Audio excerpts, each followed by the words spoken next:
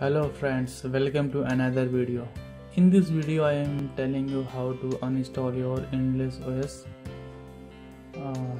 in dual boot mode, either Windows or other OS and Endless OS. So friends, let's start. Friends, you need to back up your data from Endless OS if you have any data created in Endless OS. If any data on Windows, though you don't need to any backup, but if you any data created in Endless OS, so you need to backup this. So you need to first open your control panel.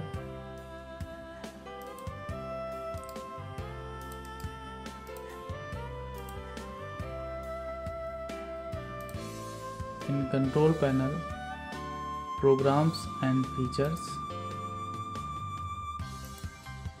go for programs and features and clicks on programs and features.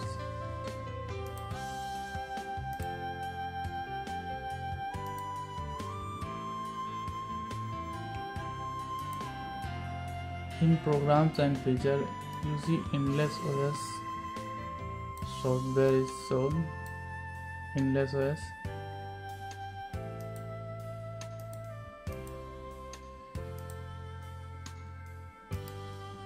Just click on uninstall.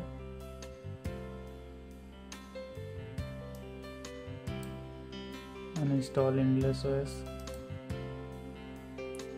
Are you sure you want to uninstall Endless OS? This will erase all apps and documents stored within your Endless or your installation. So you need to care about this, because if you created any data in your Endless OS, so it's gone for erase. So you need to back up your Endless data. So I am going to S, click on S. Endless OS successfully uninstalled successfully. My system.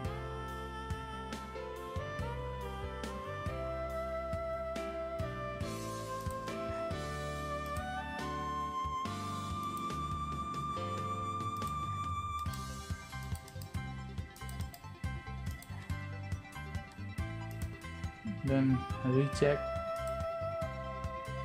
So friends, it doesn't show Endless OS.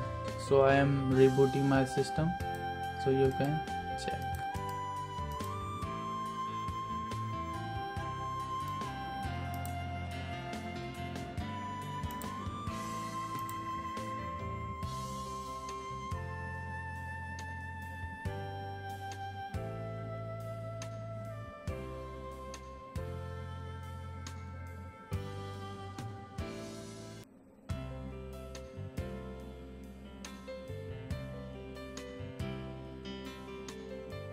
So friends, you see the Windows screen automatically come.